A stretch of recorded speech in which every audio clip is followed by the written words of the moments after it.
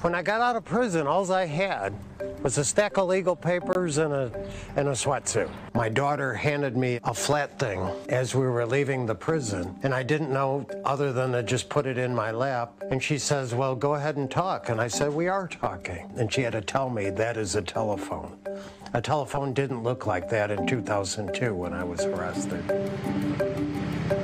A lot of friends of mine knew that I loved to ride a motorcycle, so they all started reaching out to everybody they knew to see if they could find a deal on a motorcycle that I could afford. He's been incarcerated for 20 years, and he went on a cross-country trip. He went to hug all of his supporters. I got to ride the whole length of Route 66 from here in Chicago all the way to Barstow, California. I rode across deserts, mountains. I rode 300 miles down the Pacific Coast Highway in the Big Sur. I rode over mountains in Washington State that unfortunately I found they had snow at the top. And, I rode through Yellowstone. I rode through the whole west of the United States. It was beautiful. Craig was the second prisoner I ever worked with. I was a writer who was writing about cannabis, and like most people, I was unaware there were people serving life sentences for marijuana, and that just haunted me. I couldn't not do something about it. It's comfortable to think that people like Craig were anomalies, maybe those one or two poor souls that got caught in the wheels of justice, but what I learned is it's not an anomaly, it's the way things are regularly done. The name of the federal charge was conspiring to possess with the intent to distribute marijuana. In my case, it carried a sentence of from 0 to life imprisonment.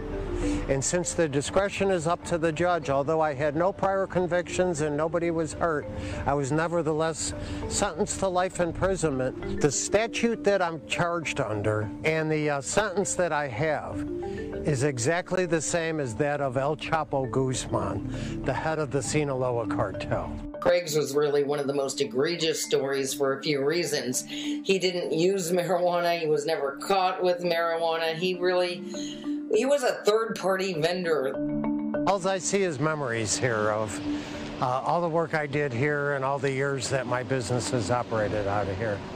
Well, the name of my original business was Cabin Back Pickup Truck Camper Tops. And we built camper tops for the back of pickups. But unfortunately, I did some work directly for a company that leased trailers. And this company would take the trailers down to Mexico, hollow out the lot walls, fill the walls with marijuana, drive those trucks through the Border Patrol. I didn't know what they were doing. They drove the trucks all the way up here 1,000 or so miles away for me to rebuild them back to their original shape. They saw my participation in their offense by rebuilding the trailers when they were done with them. They saw that as me agreeing to their trafficking of marijuana. I was imprisoned from March 23rd, 2002. So just shy of 19 years. The way a federal life sentence works, there is no possibility of parole, there is no early release. But many of the violent prisoners, bank robbers and that sort, were serving 3 and 4 and 5 year sentences. A person that murdered people, he came in a year after me and he went home 3 years ago. Marijuana fans are celebrating in Denver, with voters in Colorado and Washington State the first ever to make it legal for adults to possess and sell small amounts of pot for recreational use. And I started this over 10 years ago. They would watch stories on the news about cannabis legalization. I would send photos because we would have a booth at events like the High Times Cannabis Cup. And they were all very hopeful because they were sure help was on the way. It has to be.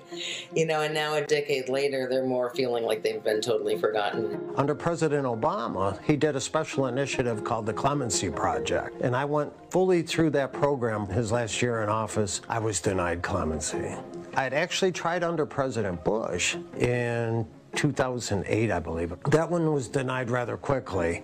I was released from prison on January 20th, 2021, President Trump's last half day in office. And it was to the last minute. I mean, Craig had already gone to bed. He didn't think it was going to happen. At 5 minutes after midnight, I talked on the phone with Ivanka Trump, and she told me that her father had commuted my sentence to time served.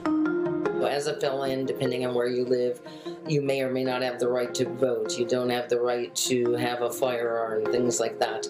If you have a pardon, it's like it never happened and all those rights are restored. It's extremely rare. Right now, there's 17,400 petitions sitting at the Office of Pardon Attorney filed by there's about 130,000 federal prisoners right now. All those petitions are sitting there, and I think it's a safe bet that way less than 1% of them will ever be granted. Clemency and a commutation of sentence are the same thing. So what that means is they've wiped out your sentence or reduced your sentence in some cases. Clemency is a power only held by the president. And to be honest, I received my clemency because of my connections, which does fill me with guilt. Craig has been working hard since he got out. You know, a lot of prisoners say that they're going to reach back in after they get out, and it never happens. Remember, most of the people in prisons are not lifers like me. Most of them will be released to the society.